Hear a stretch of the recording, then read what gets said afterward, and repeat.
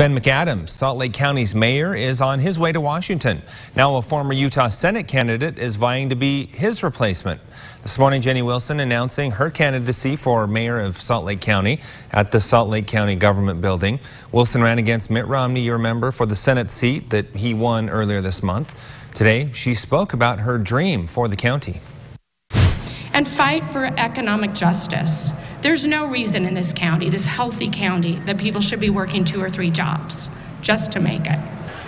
Wilson promised to ensure accountability with Utah's new inland port, especially when it comes to its possible impact on air quality. Wilson said she's ready to hit the ground running. In 2004, she became the first woman elected to the Salt Lake County Council.